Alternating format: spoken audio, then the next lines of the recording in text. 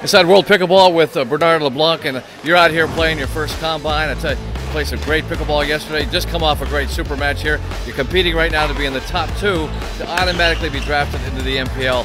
How's the weekend been going for you so far? Are you happy with everything? I'm actually pleasantly surprised.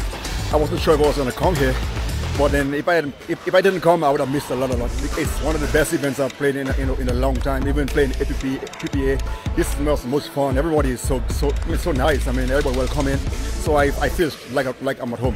What's your background as far as how long you've been playing pickleball, and what sport you come out of? Well, I just started playing pickleball about I've been a little less than 2 years, but I was an avid tennis player and also a very good ping pong player.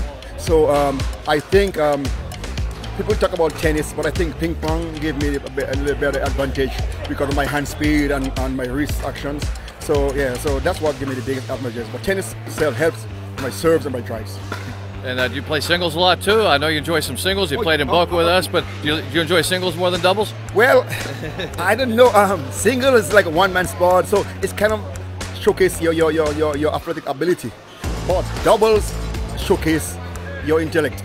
It helps you figure out more strategically.